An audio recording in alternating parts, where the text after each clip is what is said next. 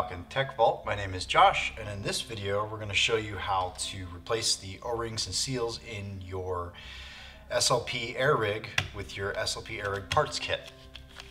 So some of the things that we're going to need for this are going to be a marker-friendly grease or lubricant. I like the Tech T Gun Salve.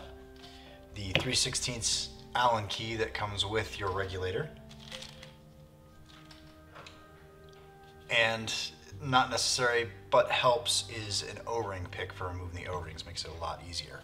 The first thing that you're going to need to do is loosen your velocity adjustment screw counterclockwise to take the spring tension off of the shuttle. Makes it just a little bit easier to open and keeps things from flying everywhere. So after you have loosened this adjustment here, you can separate the body counterclockwise and you will find your spring guide, small spring, shuttle, and your regulator spring. Go ahead and open our parts kit here.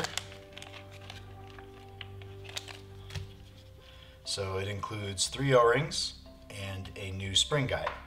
So we're going to take out our spring guide and remove all of our O-rings. Just keep track of where they went and which ones you're going to be replacing. Just be careful not to damage the Delrin or any of the plastic on the shuttle, and then you can remove it from the cap.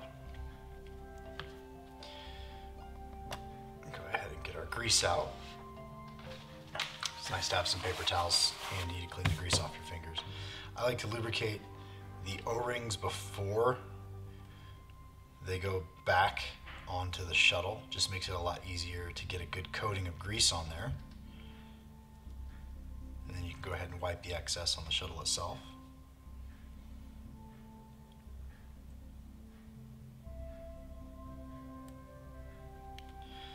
Now we've replaced all the O-rings on the shuttle.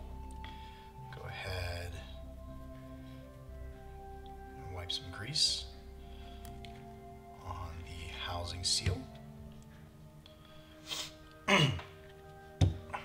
Go ahead and take the base, put your spring in your spring guide, and this little part here with the crown goes down into the lower housing. Then you can put your spring in your cap where your adjustment screw is, and just be careful not to crush or pinch the O-rings, because if you nick them then it will start to leak and you'll have to replace those seals again. And wipe it down. And now you have successfully changed your O-rings with the parts kit and lubricated all your seals. Thanks for watching. Thanks for watching. Make sure to subscribe and follow us on social media, and you'll get the exclusives from Valken Sports.